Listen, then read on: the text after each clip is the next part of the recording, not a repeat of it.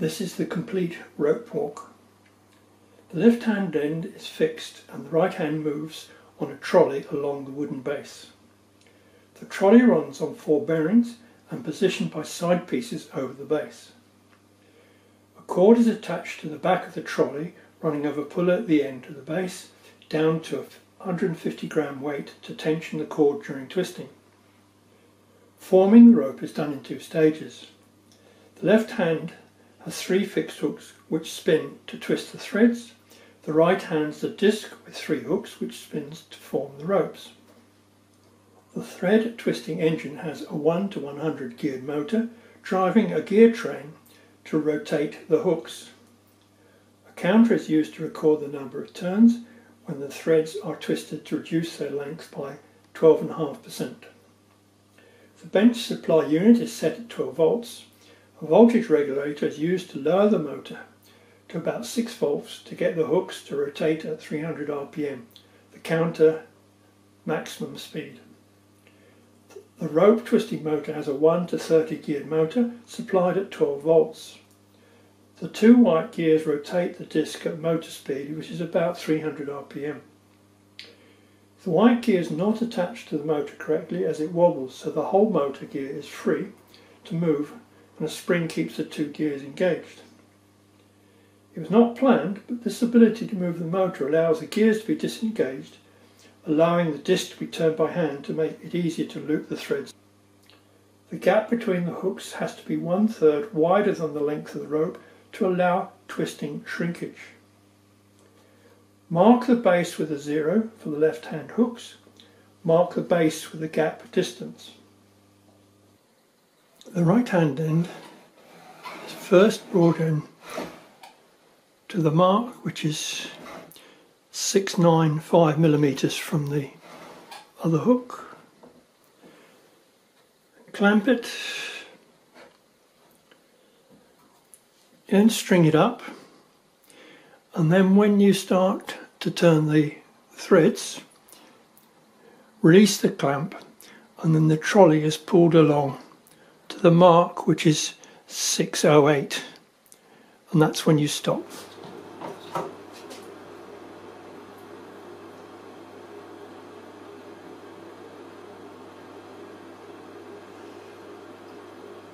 Clove hitch,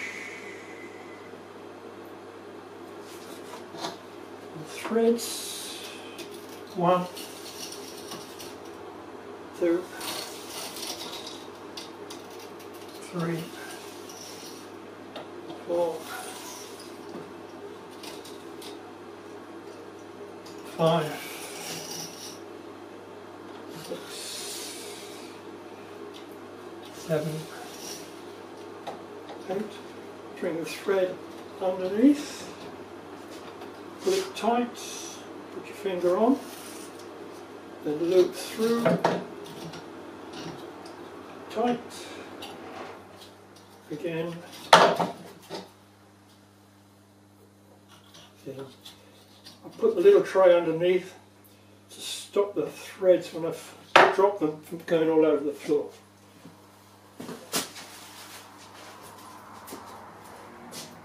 Cut off.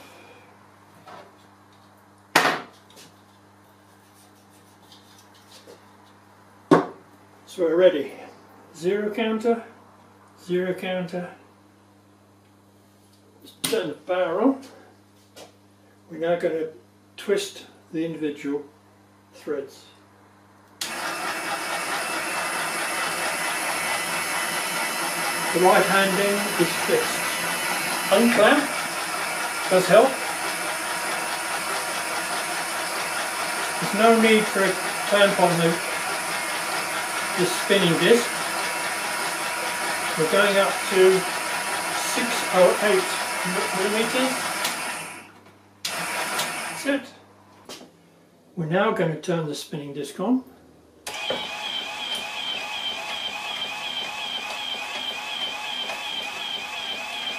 The twisting with rotation was 117, so we need to do 58.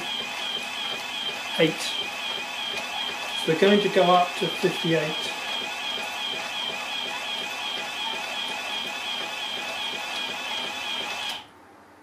Okay, see that the rope has twisted in the centre. We're now going to check the lay angle of the rope.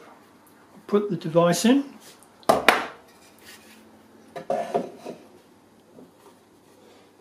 Move it across and we're going to check the angle.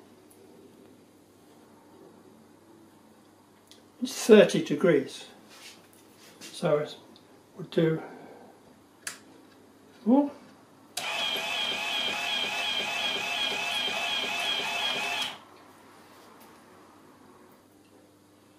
It's about 37, so we'll do another 10.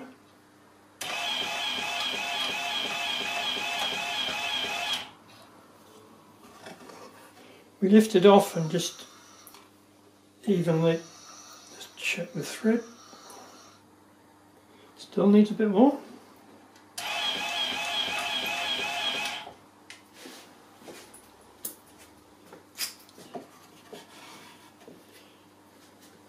Put some glue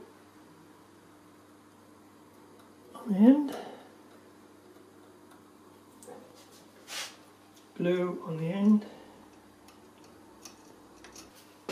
We let it dry.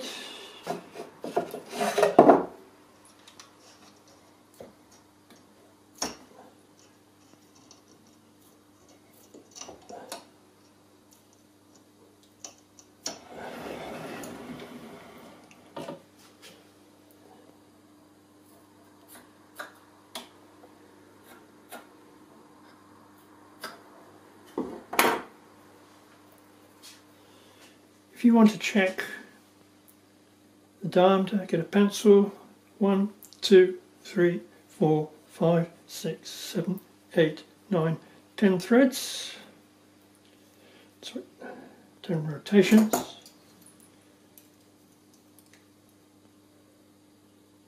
That is it's 21.5 millimeters, so it's 2.15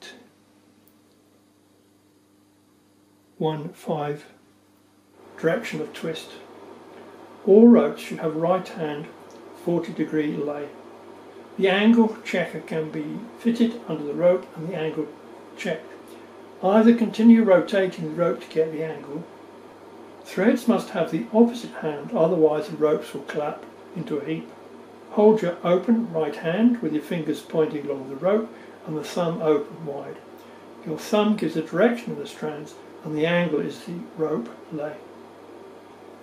The angle is not a factor, as the books say, twist the thread until it kinks and then unwind a bit. This is not controllable, so I carried out tests with varying reduction of lengths in percentages, coming up with 12.5% as a compromise for different materials and lay angles. This machine was made so I can control the variables found when making ropes of small sizes. It works consistently. Check out my research for full test results and my previous failed designs on my website. The standard online colour ranges give you little choice, but the great thing about making your own rope is you get to choose the colour. My local sewing shop stocks a huge range of threads from Gutermann. The ropes are for my 1/10 scale French pilot cutter called the Jolly Breeze, which was built in 1913. Synthetic materials were not available at this time, so my only material choice is hemp. What colour is hemp? Using the online photographs is a problem, as the colour on the screen will be different from the real thing. My solution was to buy a metre of 6mm hemp rope from Arthur Beale. The closest match was a polyester thread 186.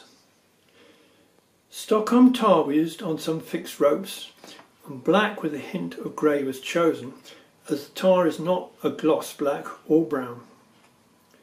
The Jolly Breeze has tan sails and the sail bolt ropes will need to match. I have yet to get a correct colour. For fun, I made a piece in red, white and blue.